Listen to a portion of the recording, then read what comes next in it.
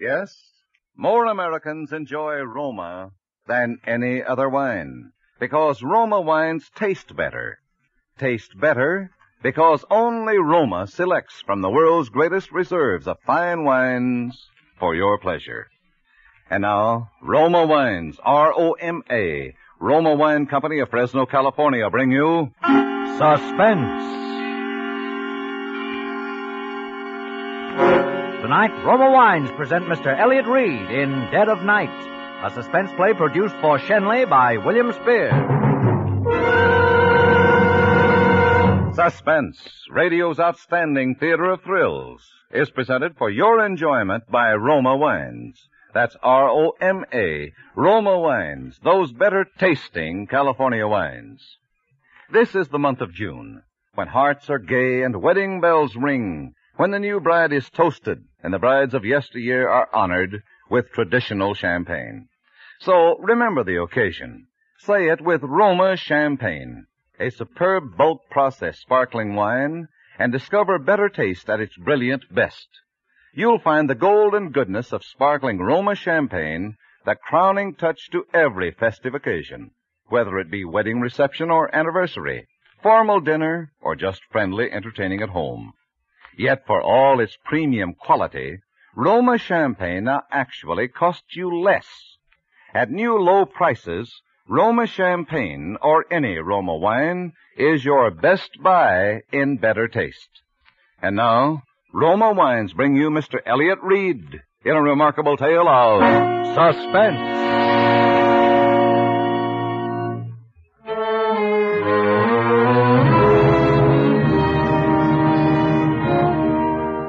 Helen and I had never been apart since our folks died.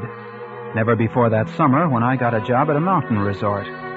She was supposed to go with me, wait on tables or something, and it was to be our vacation. But at the last minute, she decided to stay in town. She figured her boyfriend, Steve, might be coming home on furlough. I should have known better. My sister was such a kid. But I let her talk me into it, and I went alone.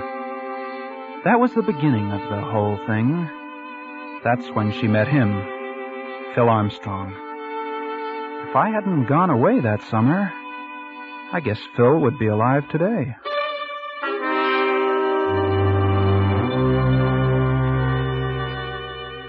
All during the time I was gone, Helen didn't write much, and what letters I did get didn't seem natural, so I was anxious to finish my job and get home. I expected her to be at the bus station, but she wasn't, and when I got to the apartment, I could hear someone moving inside. The door was locked, so I knocked. Helen! Who is it? It's me. Jimmy? Yeah. Open the door. Oh, Jimmy, just a minute. Well, since when have you taken to locking the door in the daytime? Helen, what did you do to yourself? Your face. Were you in an accident? I fell, Jimmy. I fell and I hurt myself. Your eyes swollen shut. Let me look at it. Jimmy, I have something to tell you. What are these suitcases doing here? You and I are going away, Jimmy. We've got to get out of here. I've packed everything. We're going no place till you tell me what this is all about. While you were gone, I got married. Married? You mean Steve was here on furlough? No, Jimmy, not to Steve. Not... But you were engaged to him. I know, but I got a letter from him right after you left. He married someone he met where he was stationed. Oh, Helen. Gee. I was pretty upset, Jimmy, and that's when I met Phil Armstrong. But, gee, I think you might have... I don't even know the guy. No, neither did I. But I was unhappy. You just don't go off and marry someone you don't know. That's what I did, Jimmy. Now we've got to get out of here. But why? Because there's been trouble. What kind of trouble? I'm afraid, Jimmy. He's terrible. He takes something. I don't know what, but sometimes he's just crazy. Helen. Yes? Your face. You didn't fall. No. He did that. I'll kill him. Or he'll kill you. That's what I mean. That's why we've got to get away. You can get a divorce, can't you? No, he threatened me if I even tried to get one. We'll put him under a peace bond. What good would a peace bond be, Jimmy, if he killed one of us?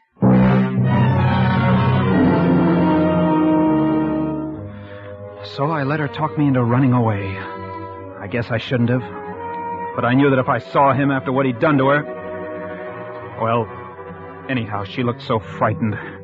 I thought it best to let her do it her way. We got to Santa Monica that night, and we stopped at a motel near the water. Well, a week slipped by, and Helen seemed to be forgetting. She didn't jump every time someone knocked at the door. I managed to get a job at one of the shooting concessions on the pier, and we both began to feel good for a while. Then one night late, as I came home from work, I heard voices coming from our apartment.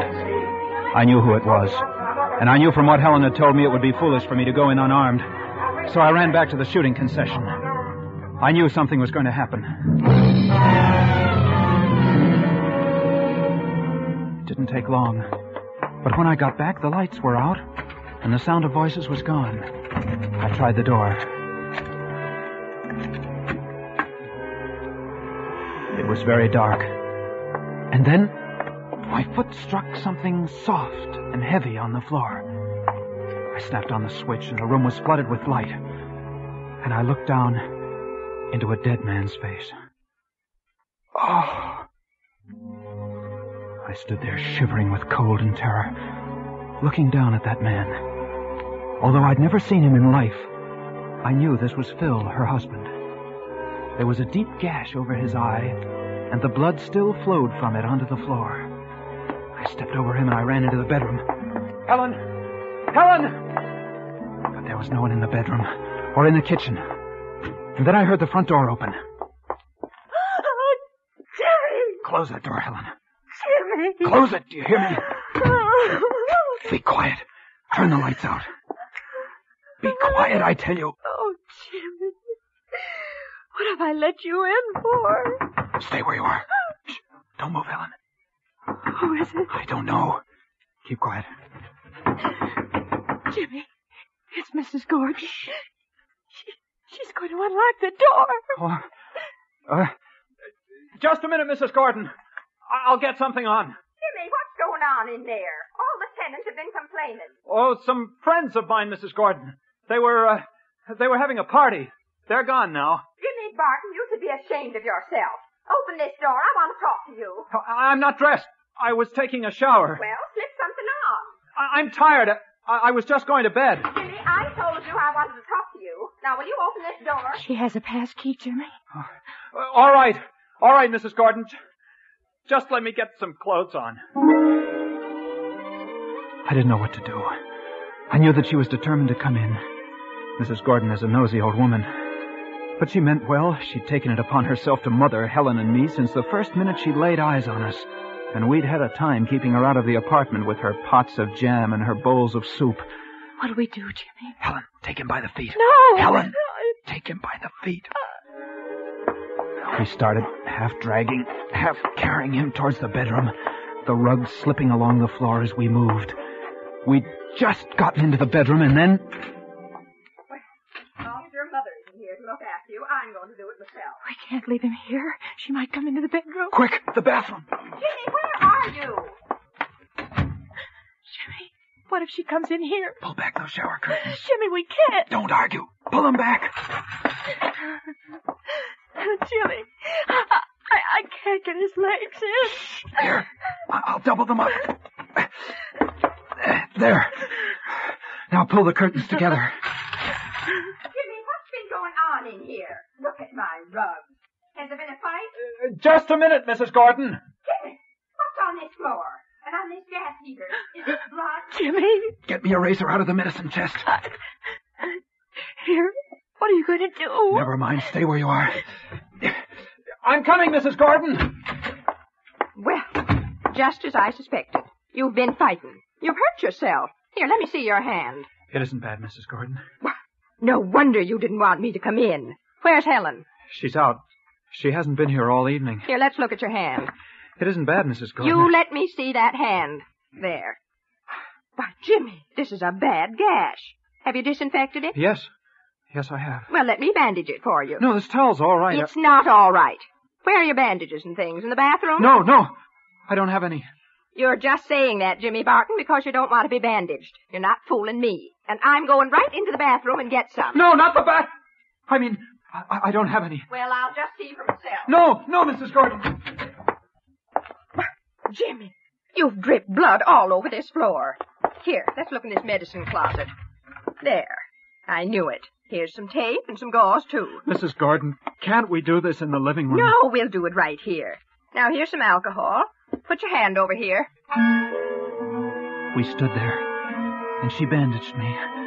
And I kept wondering where Helen had gone. And then I saw the shower curtain move slightly. And I knew. For a moment, I thought Mrs. Gordon had seen it move, too. Jimmy, just look at that shower curtain. Yes. Goodness, you've smeared that with blood, too. I'd better clean things up before Helen gets home. You'll scare the life out of her. No, I'll clean it up, Mrs. Gordon. You've done enough. Thanks very much for taking care of this hand. Well, all right, if you don't want me to. Now you'd better get some sleep. I'll see you in the morning. Good night, Jimmy. Good night, Mrs. Gordon. Jimmy. Shh, Helen. Oh, I had to hide someplace, and it was terrible. I know. It was the only thing you could do. Oh, Jimmy. Yes? Jimmy, I forgot to tell you that I'm having some painting done tomorrow, so you'll have to be out of here early. It's hard enough getting painters these days without making them wait for my tenants to get up. All right, Mrs. Gordon. I'll be out first thing in the morning. Good night. Good night. I have to get him out of here. Yeah. Where'll we take him? I don't know. I've got to think.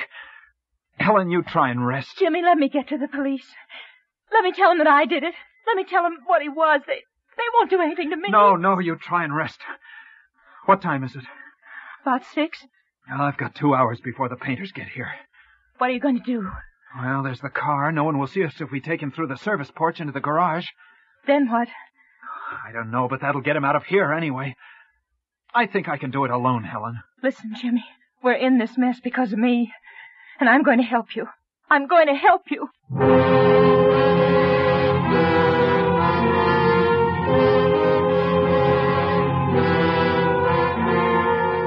For Suspense, Roma Wines are bringing you Elliott Reed in Dead of Night.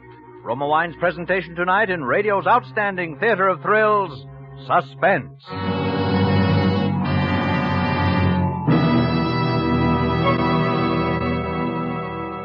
Presented by Roma, R-O-M-A. Roma Wines, those better tasting wines that come from California's finest vineyards to enrich your table, to enhance the hospitality of your home.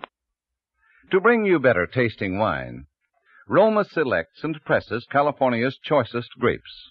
Then Roma vintners with ancient skill and winemaking resources, unmatched in America, guide this sun-drenched grape treasure unhurriedly to tempting taste perfection. These fine wines are placed with other Roma wines of years before, and from these reserves, the world's greatest reserves of fine wine, Roma later selects for your enjoyment. Now you can enjoy the premium quality of your favorite Roma California wine at savings up to 20%. Tomorrow, as a special after-dinner treat, try rich Roma Port or mellow Muscatel. Be sure to ask for Roma, America's favorite wine. And now, Roma Wines bring back to our Hollywood soundstage Elliott Reed as Jimmy Barton, with Kathy Lewis as Helen, in Dead of Night, a tale well calculated to keep you in suspense.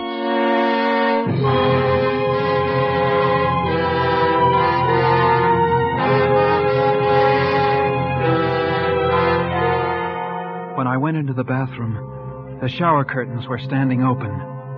His legs had slipped from their cramped position, and they'd pushed themselves into the room. He sat there with his head twisted down and his chin digging into his chest. I took a washcloth and It was awful. I wiped the blood off his face. Just in case anyone saw us. They might think he was just sick. Then I tried to lift him, but I slipped, and his head made a hollow sound as it thumped down on the shower floor. Helen helped me get him into the luggage compartment of the car. Where are we going, Jimmy? Helen, won't you stay in the apartment, please? No, I couldn't. I'm going with you. All right, come on.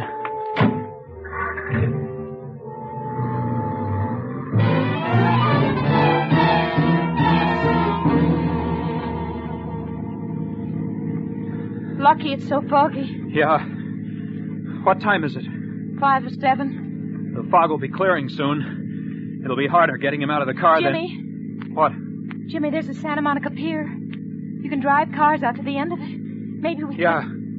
It's worth a try anyway.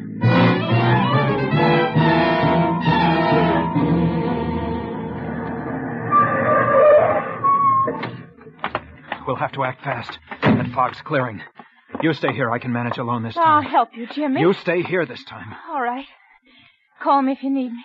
I'll go around to the back. Keep your eyes open. All right. Jimmy, someone's coming. Who is it? I can't see it. Jimmy, it's a policeman. What? It's a policeman. Jimmy. Oh, it's Slugger Vanda. He's patrolman on the pier. Hal. Hello, Slugger. Well, when do you get your sleep, Jimmy? While you're working? Yeah, Slugger. But, I couldn't seem to remember if I'd locked up the old shooting gallery.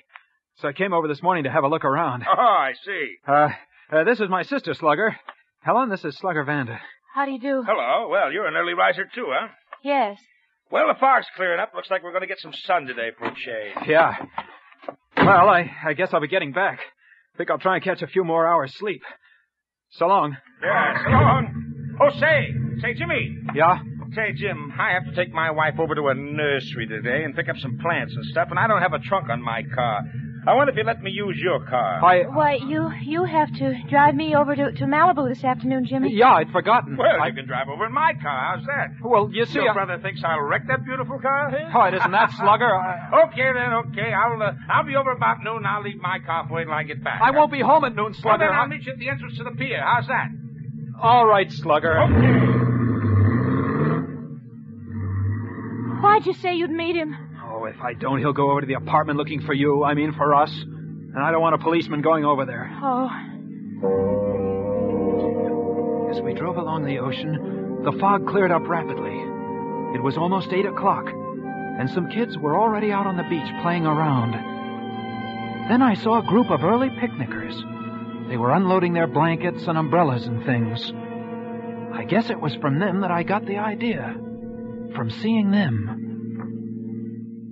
Listen, Helen, I'm going to let you out of this car. You can't help me with what I have to do now. No. Jimmy, I'm staying with you. Don't argue, Helen. I'm not leaving you, Jimmy. We can't go back to the apartment with the painters there, and we can't leave him in the car. Slugger's liable to see us and pin us down to using it. There's only one place left. Where, Jimmy? Helen, get out of this car, do you hear? Well, but Jimmy, I haven't time to argue with you. Get out. I won't do it, Jimmy. Yes, you will. If I have to push you out. Jimmy, you're hurting me. There. Now, go back to the apartment.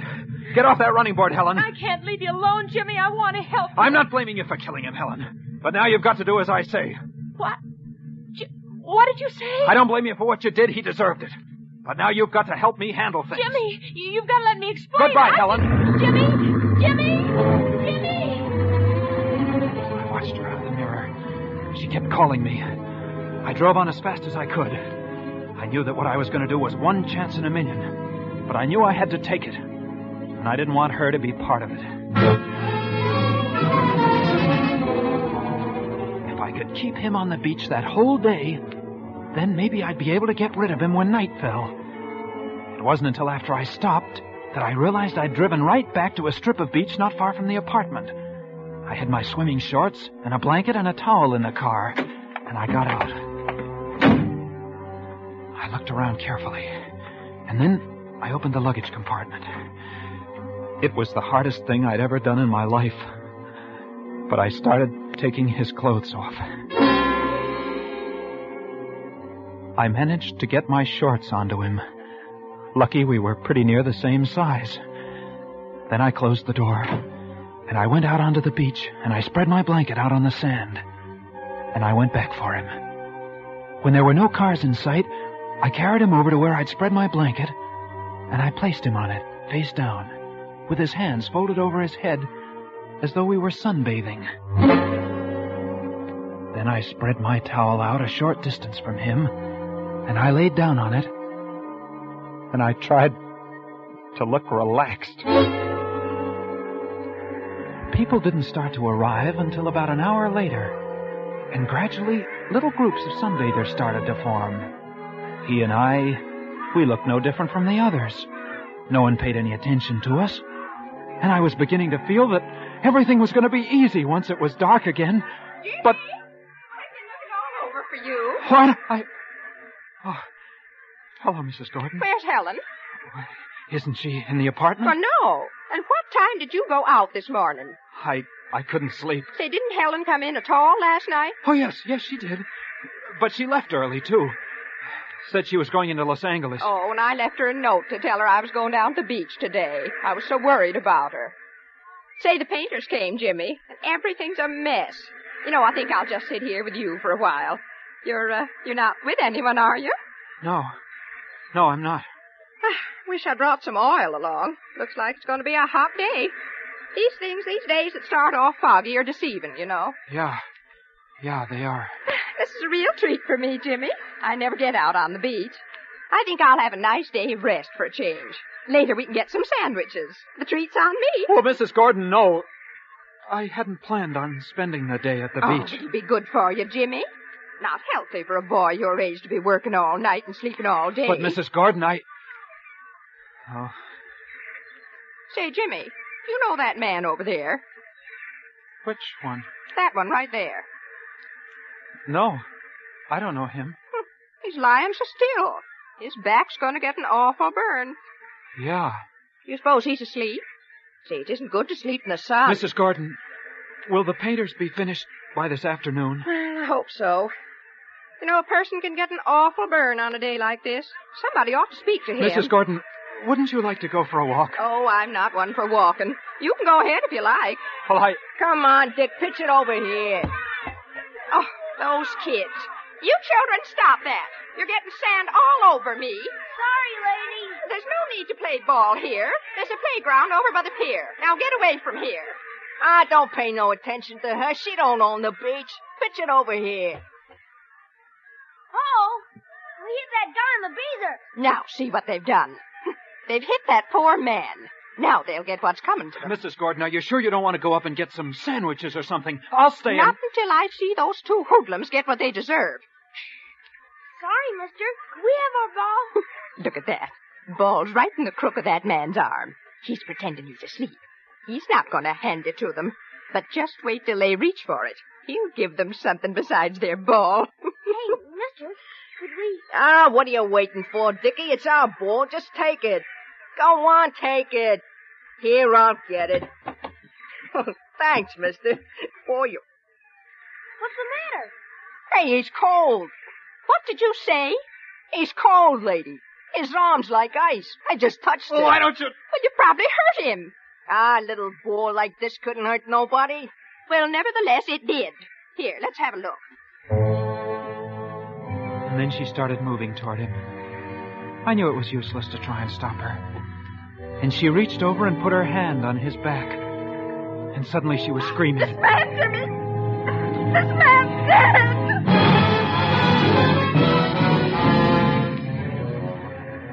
Before long, there was a crowd of people around us. And someone called the police. I wanted to run, but I knew that would be the wrong thing to do. So I stayed there, numb like watching things. When the police came, they started questioning everyone. Mrs. Gordon was first. But he'd been there all morning. I came early, and he was here already, just like that, with his face down, just like he was sunbathing. Was there anyone else around when you arrived? Well, yes, Jimmy was here. He was here all alone with him, weren't you, Jimmy? Yes, I was. Doesn't anyone know the man? Hey, I told you kids to keep away, do you hear? We discovered him, didn't we? If it hadn't have been for us, Yeah. You don't even know a clue when you see one. Look at his fingernails. See, the child's right, officer. Look. What's that? Let's see. It looks like powder, something flaky. You sure none of you people around here recognize him? Well, I've never seen him. Officer, that blanket he's lying on, it's from my motel. Yeah? See? It's stamped right under where you moved his hand. Seaside Motor Cabins. You sure he wasn't registered? I'm positive. Is there anyone around here from your motel? Look, Jimmy.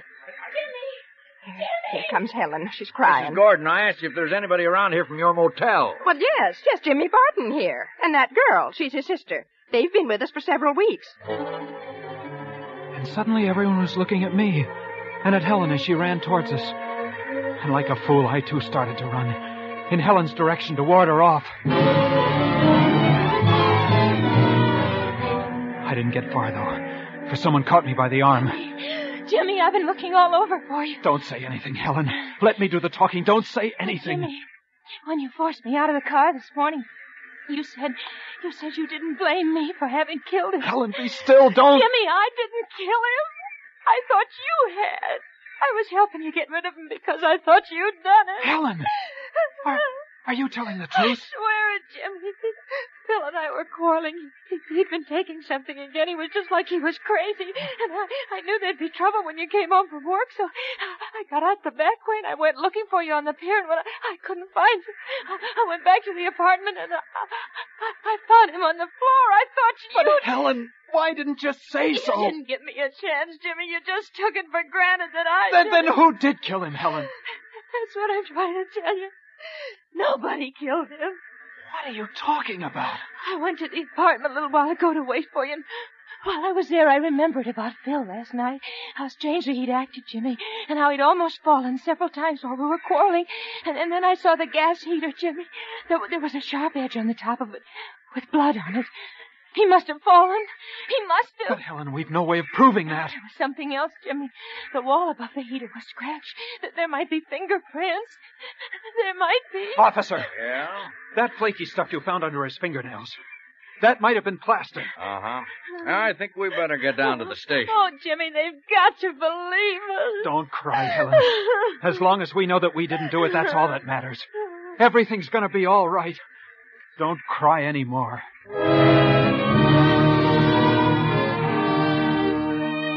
Well, that's about it. Lucky for us, everything checked pretty well back at the motel, and the autopsy showed he was full of some kind of drug. They call it highly toxic. But I guess it was really Mrs. Gordon who saved our necks for us, besides talking so loud and so long that they'd have probably acquitted us just to be rid of her. She did dig up a witness who'd heard Helen and Phil quarreling, and who'd seen Helen leave alone after he'd threatened her. Well, everything's all right now. Helen and I are beginning to forget. But it's Mrs. Gordon who's making quite a nuisance of herself on the beach these days, as she goes along poking all the sunbathers and asking if they're sure they're all right.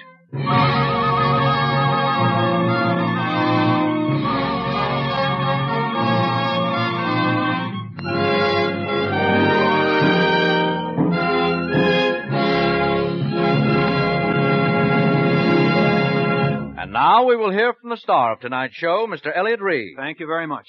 It was a great pleasure to appear on tonight's broadcast of Suspense. For the next 3 weeks, Suspense will originate from New York, when you will hear Eva Le Gallienne, Alan Baxter, and Gloria Swanson. Good night. Tonight's Suspense play was written by Mel Dinelli. Next Thursday, same time, you will hear Miss Eva Le Gallienne as star of Suspense. Produced by William Spear for the Roma Wine Company of Fresno, California.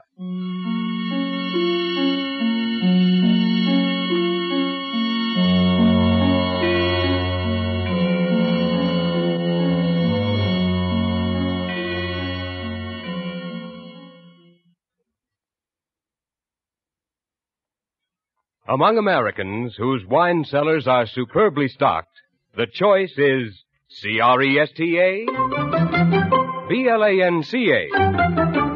Cresta, Blanca, Cresta Blanca, Cresta Blanca. Yes, the best serve Cresta Blanca California wines from the finest of the vines.